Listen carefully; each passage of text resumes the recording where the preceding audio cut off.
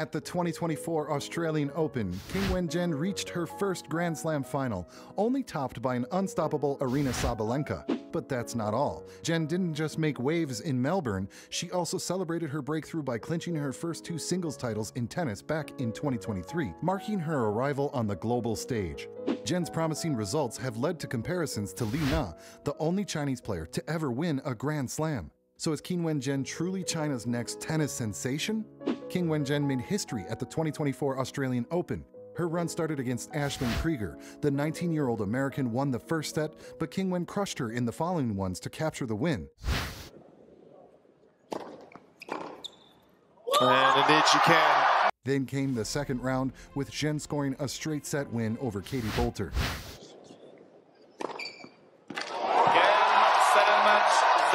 The Asian prospect didn't stop at that, with her third-round opponent being a fellow compatriot, Yafan Wang.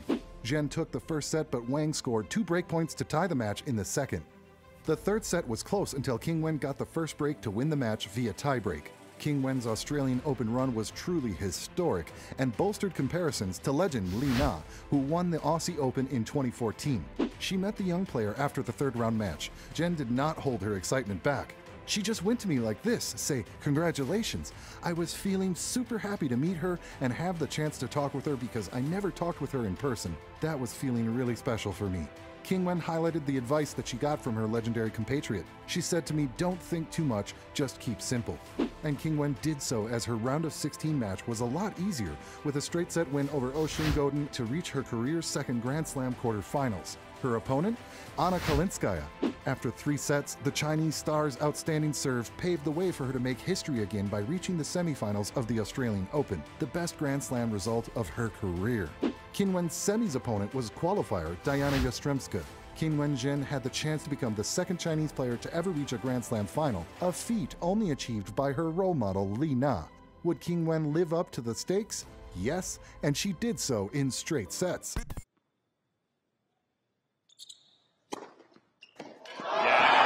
Her final opponent was none other than Aryna Sabalenka, who was yet to drop a set in the tournament and was looking to make history herself by winning the Melbourne Grand Slam for the second year in a row. Would Qinwen Zheng write a new winning page in Chinese tennis history?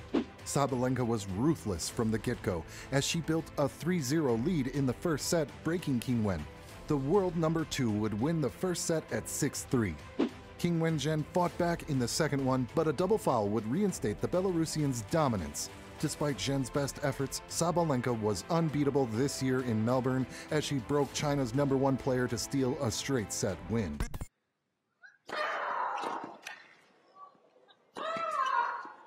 With this being her second loss in a row to Sabalenka, will Qinwen Zheng ever be able to get her revenge?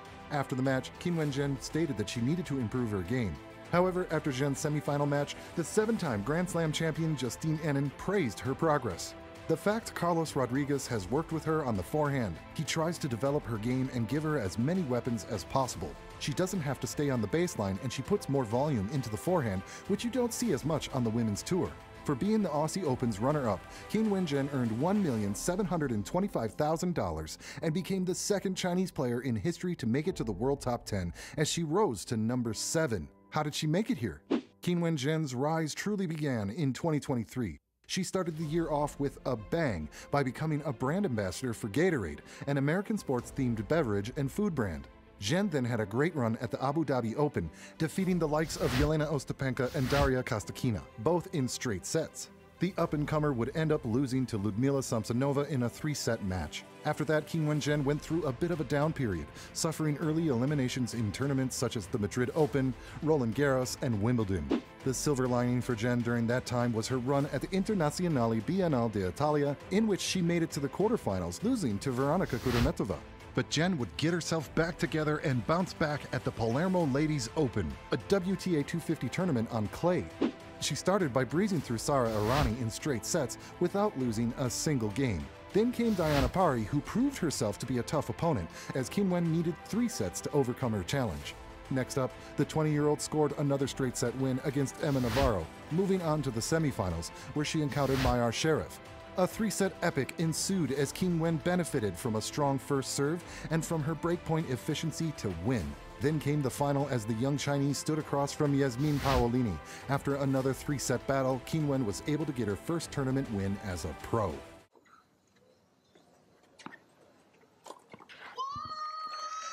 The US Open would prove itself as the breakthrough Grand Slam for the Chinese prospect.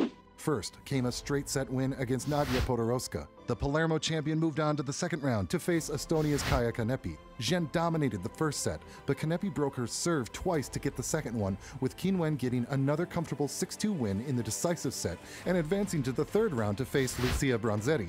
The match turned out to be another 3-set battle as Zheng broke the Italian twice to seal the first set at 6-3.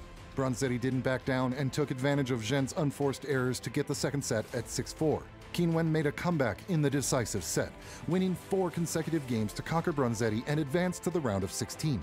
Her opponent was none other than world top 10 player Ons Jabeur. It seemed that was the end of the road for the 20-year-old, but Qinwen had other plans as her service was overwhelming for Jabeur. The Tunisian player made a lot of unforced errors throughout the match, leading to a shocking straight-set win for Zheng, who made it to the first Grand Slam quarterfinals of her career. Her opponent was soon-to-be world number 1 Aryna Sabalenka, whose serve was too strong for Zheng, who ended up not scoring any breakpoint in a straight-set defeat at 1-6, 4-6. In October, Qinwen would score 2 other major brand deals as she became a brand ambassador for McDonald's in China and also signed a multi-year partnership with luxury watchmaker Rolex.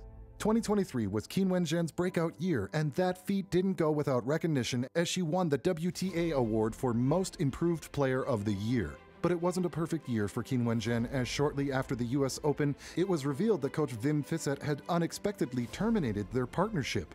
It would later come to light that Fissette had gone back to coaching Naomi Osaka, who had announced her return to tennis. Qinwen didn't talk lightly about the situation. He broke the contract, and it's very immoral. This is his choice, and I will respect that, even though this brings some harm to me and my family. I don't want to talk about that person right now, don't want to talk about him. But Zheng managed to bounce back from the Wisset debacle as she went on to win the Zhengzhou Open, a hard-court WTA 500 tournament in her home country. To nab her second trophy, the 21-year-old overcame Maria Sakkari, third-seeded player, in straight sets, and went on to beat Barbara Krejcikova, seeded number 7 in the final.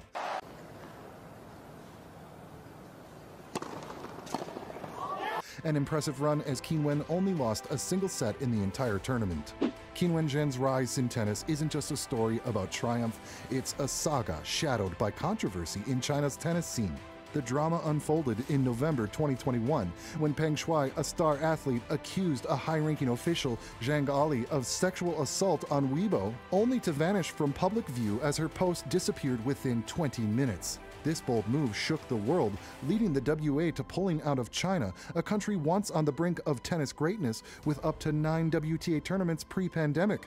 Fast forward to 2023, the WTA returned to China for financial reasons, despite the eerie silence over Peng Shuai's allegations, with her appearing in state media as if untouched by controversy.